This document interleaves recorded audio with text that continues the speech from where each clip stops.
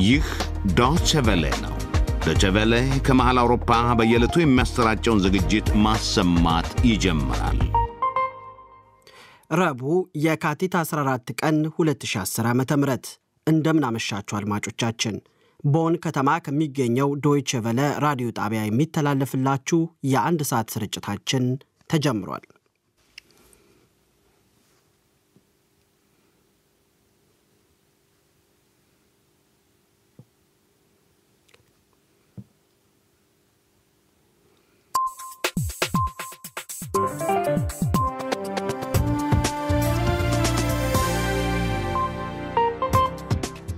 የዕለቱን ስርጭት በመምራት ተስፋለም ወልደየስ አብሬያችሁ አመሻለሁ። የምሽቱን የዓለም ዜና ደግሞ አዜብ ታደሰ ታስደምጣችኋለች።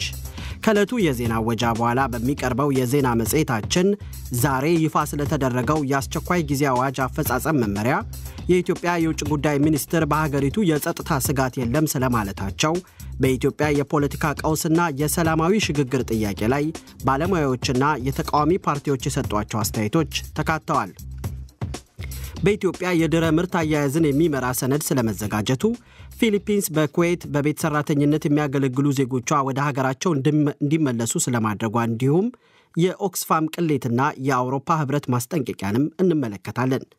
ሳምንታዊው ከኢኮኖሚው ዓለም ዝግጅታችን የጡረታ ገንዘባቸውን ተጠቅመው በላሊበላ የሥራ ዕድል ስለፈጠሩ አንዲት ስኮትላንዳዊት የተጠናቀረ መሰናዶ አለው።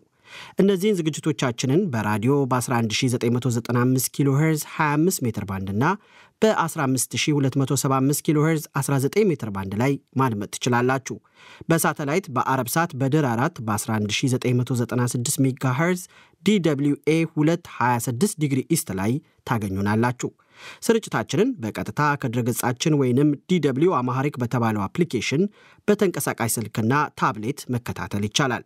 በፌስቡክ አድራሻችንም ስርጭታችን በቀጥታ ይደመጣል።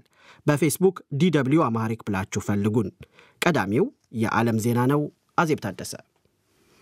በቅድሚያም አርዕስተ ዜናው።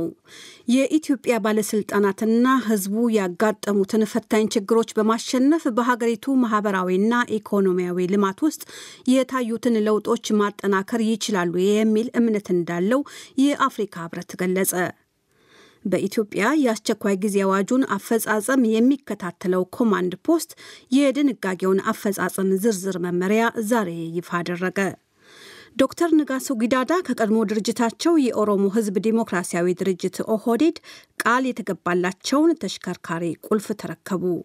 ሰሞኑን በሶሪያ ምስራቅ ጎታ ግዛት የተጠናከረው ግጭትና በሀገሪቱ የሚታየው አስከፊ የሲቪል ነዋሪዎች አያያዝ እንዳሳሰባቸው የተባበሩት መንግስታት ድርጅት ዋና ጸሐፊ አስታወቁ።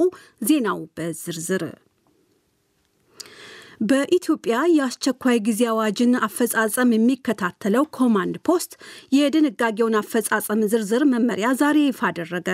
መመሪያው ክልከላዎችን የሚወስዱ እርምጃዎችንና ግዴታዎችን ያቀፈ ነው። የሀገር ውስጥ መገናኛ ብዙሃን እንደዘገቡት በ30 አንቀጾች የተቀመጠው መመሪያ ህገ መንግስቱንና ህገ መንግስታዊ ስርዓቱን የሚጣረሱ ተግባራትን መፈጸም፣ የማንነት ጥቃትን መፈጸም፣ ከሽብርተኛና ከጸረ ሰላም ቡድኖች ጋር ምንም አይነት ግንኙነትን ማድረግ፣ የህዝብ ማመላለሻ ትራንስፖርቶችን ማገድ፣ የንግድ ተቋማትን መዝጋት፣ መሰረተ ልማቶች ላይ ጥቃት ማድረስ፣ የህግ አስከባሪዎችን ማወክ፣ ያልተፈቀደ ሰልፍና የአደባባይ ስብሰባን ማከናወን እንዲሁም በትምህርት ተቋማት አድማ ማከናወን የተከለከሉ ተግባራት መሆናቸውን አስቀምጧል። እንደ መመሪያው የጦር መሳሪያዎችን ይዞ ህዝብ በተሰበሰበበት ቦታ መግባት አይፈቀድም። ሰዓት እላፊን በተመለከተም ኮማንድ ፖስቱ ከፈቀደው ሰዓትና ገደብ ውጪ ማንኛውም ሰው በልማት አውታሮች፣ መሰረተ ልማትና የኢንቨስትመንት ተቋማት፣ በፋብሪካዎች በመሳሰሉ የልማት ተቋማት ወይም በመኖሪያ አካባቢ መንቀሳቀስ ክልክል መሆኑ ተመልክቷል። ይፋ በሚሆነው አጠቃላይ መመሪያ ላይ ባለሙያ ማብራሪያ እንደሚሰጥበት የመከላከያ ሚኒስትሩና የኮማንድ ፖስቱ ሴክሬታሪያት ዛሬ ለጋዜጠኞች ተናግረዋል። በጎንደር የተጠራው የስራ ማቆም አድማ ዛሬም ለሶስተኛ ቀን ቀጥሎ መዋሉን ነዋሪዎች ለዶይቼ ቬለ ገለጹ። እንደ ነዋሪዎቹ በጎንደር ከተማ ሱቆችና መስሪያ ቤቶች ተዘግተዋል። የኢንተርኔት አገልግሎት አስቸጋሪ ነው። በከተማዋ መከላከያና ልዩ ኃይሎች ይታያሉ ብለዋል። ዛሬ የአድማው የመጨረሻ ቀን ነው ብለው እንደሚያምኑ የተናገሩት አንድ ነዋሪ ህዝቡ የጠየቀው ከሞላ ጎደል መመለሱን ለዶይቼ ቬለ ገልጸዋል። ያው ማለት የመንግስት መስሪያ ቤቶች ውጪ ሌሎች ተቋማት የግልም ሆነ ማህበራዊ ተቋማት በሙሉ ተዘግተዋል። እንቅስቃሴ ያው በእግር ነው። ትራንስፖርት እንዲሁ የቆመበት ሁኔታ ነው ያለው። ከአምቡላንስ እና ከጥቂት የመንግስት መኪኖች ወይም የጸጥታ ኃይል መኪኖች በስተቀር ሁሉም የትራንስፖርት አይነቶች ተቋርጠዋል። በዛ ምክንያት ያው ሰው ፀሐይ ከገባ በኋላ ነው እንቅስቃሴ የሚጀምረው። ከጧት ጀምሮ ያው መንገዶቹ ጭልል ያሉ ነበሩ። ዛሬ መጨረሻ ቀን ነው ብለን እናስባለን። በተባለው መሰረትም ከቤት ያለ መውጣት አድማው የታለመለትን ግብ መጥቷል ተብሎ ይታሰባል። ምክንያቱም ሁሉም የተጠየቁ እስረኞች የፖለቲካ ሃይማኖት አባቶች በመፈታታቸው በመረጋገጡ እንግዲህ ይቆማል ብለን እናስባለን። ያለው ሁኔታ ይሄ ነው። ከሰኞ ጀምሮ እስካሁን ድረስ ያው እስከዛሬ እስከ ረቡዕ ማለት ነው ስራ እንቅስቃሴው በጣም የተዳከመና የመንግስት መስሪያ ቤቶችም ጥቂት መስሪያ ቤቶች ናቸው ከፍተው ያው ሰራተኞችን ሊገቡ ያደረጉት። አብዛኞቹ ተዘግተው ነው ያሉት ማለት ነው። የኢትዮጵያ ባለስልጣናትና ህዝቡ ያጋጠሙትን ፈታኝ ችግሮች በማሸነፍ በሀገሪቱ ማህበራዊና ኢኮኖሚያዊ ልማት ውስጥ የታዩትን ለውጦች ማጠናከር ይችላሉ የሚል እምነት እንዳለው የአፍሪካ ህብረት ገለጸ። የአፍሪካ ህብረት ኮሚሽን ሊቀመንበር ሙሳ ፋኪ የኢትዮጵያ ወቅታዊ ሁኔታን በቅርበት እየተከታተሉ መሆኑን የአፍሪካ ህብረት ዛሬ ባወጣው መግለጫ አስታውቋል። ኢትዮጵያ የአፍሪካ ህብረት ዋና መቀመጫ ብቻ ሳትሆን የህብረቱ ዋነኛ አባል መሆኗን የገለጹት ሙሳ ፋኪ የአካባቢውን ሰላምና ደህንነትን በማረጋገጥ እንዲሁም አህጉራዊ አጀንዳዎችን በማራመድ ረገድ ቁልፍ ሚና መጫወቷን ጠቁመዋል። መንግስት የፖለቲካና ዲሞክራሲ ምህዳሩን ለማስፋት የወሰዳቸውን እርምጃዎችና ያንን ለመቀጠል ያለውን ፍላጎት ባለፈው ወር አድንቀው ነበር። የአፍሪካ ህብረት የአህጉሪቱ አባል ሀገራት አስፈላጊና ተገቢ በሚሉት መሰረት ዲሞክራሲን ለማጎልበት በሚደረገው ጥረት ላይ የሚያጋጥማቸውን ፈተና ችግሮች ለመቅረፍ እንደሚሰራ መግለጫው ያሳያል። ለኢትዮጵያውያን ጥቅሞች ሲባል ልዩነቶችን በማጥበብ በአብሮነት፣ በውይይት፣ በመቻቻል፣ በመተባበር ለሚነሱ ስጋቶች ምላሽ ለመስጠት የተደረጉትን እርምጃዎች ያጠናክራል የሚል ተስፋ እንዳላቸውና የተረጋጋች ኢትዮጵያ ለህዝቡ ደህንነት፣ ለአካባቢውና በአጠቃላይ ለአፍሪካ ወሳኝ መሆኑን ህብረቱ ሊቀመንበሩን ጠቅሶ ያወጣው መግለጫ ያሳያል። የቀድሞ የኢትዮጵያ ፕሬዝዳንት ዶክተር ነጋሶ ጊዳዳ ከቀድሞ ድርጅታቸው የኦሮሞ ህዝብ ዲሞክራሲያዊ ድርጅት ኦህዴድ ቃል የተገባላቸውን የግል ተሽከርካሪ ተረከቡ። ኦህዴድ ለቀድሞ ፕሬዝዳንት የሕክምናን ወጪ ጨምሮ የተለያዩ ጥቅሞችን እንደሚሰጥ አስታውቆ ነበር። ዶይቼ ቬለ ዶክተር ነጋሶ ጊዳዳ ስጦታቸውን እንደተቀበሉ በስልክ አግኝቷቸው ነበር። አሁን 9 ሰዓት ተኩል ላይ ነው የተሰጠኝ መኪና በስጦታ ነው። እንግዲህ እንደዛ በመሆኑ በራሴ እንትን ነው የተሰጠ ሊብሬውን በኔሽን ነው ወጣው። እንግዲህ እሱን ያመቻቻሉ። መኪና አይነቷ ኒሳን መኪና ነች እና ሞዴል 2018 ነች። ዋጋው ከዚህ በፊት ወደ 2,900,000 ታወጣ ነበር። አሁን እንደሰማሁት ከሆነ እስከ 3 ሚሊዮን ነው የምታወጣው።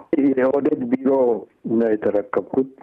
ከሰዓት በፊት እንፈልጋለን ለጉዳይ ተብዬ ተጠርቼ ስለ ተሽከርካሪው ቃል ስለተገባልኝ ተሽከርካሪ ልናናግር እንፈልጋለን ብሎ የኦህዴድ ምክትል ሊቀመንበር አማካሪ እና በምክትል ደረጃ ነው ይመስለኛል የኦህዴድ ምክትል ፕሬዚደንት ማለት ነው ዶክተር አብይ ቢሮ ያሉ የእሳቸው አማካሪ አቶ ሀብታሙና የፋይናንስ ዋና ኃላፊው አቶ ዳንኤል ነበር ያነጋገሩኝ እና እነሱ ካነጋገሩኝ በኋላ ሰዎችን ጋብዘው ነበር መሰለኝ፣ ሚዲያውንም ጋብዘው ነበር መሰለኝ እና በዛ ግቢ ውስጥ ነው። አድማጮች በመከታተል ላይ ያላችሁት ከዶይቼ ቬለ በቀጥታ የሚሰራጨውን የዓለም ዋና ዋና ዜና ነው። አንድ የባህሬን የሰብአዊ ጉዳይ አቀንቃኝና ጦማሪ ትዊተር በተሰኘው የማህበራዊ መገናኛ ዘዴ ባሰራጨው ትችት አዘል መረጃ የ5 ዓመት እስራት ተፈረደበት። አንድ የባህሬን ፍርድ ቤት ናቢል ራጂ ላይ ይህንን ብይን ያስተላለፈው ስለ የመን ጦርነትና ስለ ባህሬን የእስር ቤት ይዞታን ትችት አዘል ጽሑፍን በማሰራጨቱ ነበር። የራጂ ጠበቃ ስለ የመን ጉዳይ የተከሰሰንበት ነጥብ ጠቅሰው እንደገለጹት የመን በሳውዲ ጥምር ጦር በሚመራ ኃይል በቦምብ እየተደበደበች መሆኑን ድብቅ አይደለም፣ በብይኑ ላይ ይግባኝ እንጠይቃለን ብለዋል።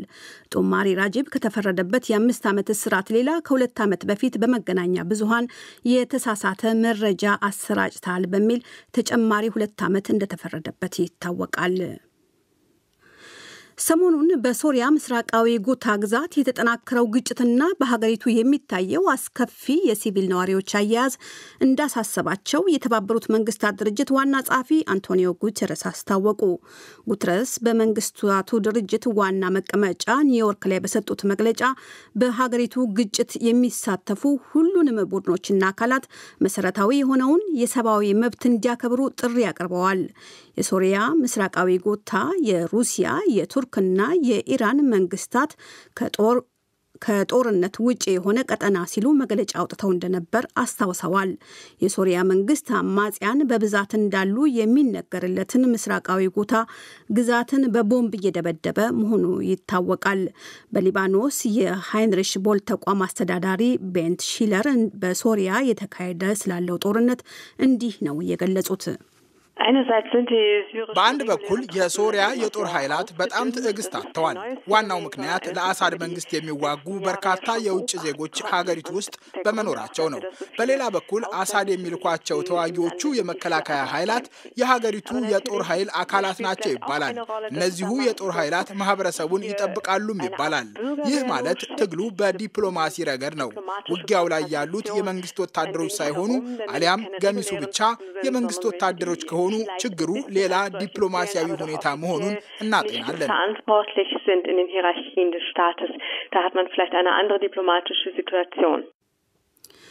14 የአፍጋኒስታን ዜጎች ወደ ሀገራቸው መላካቸውን የደቡብ ጀርመኗ የባቫሪያ ግዛት የሀገር አስተዳደር ሚኒስትር አስታወቀ። ሰዎቹ ወደ ሀገር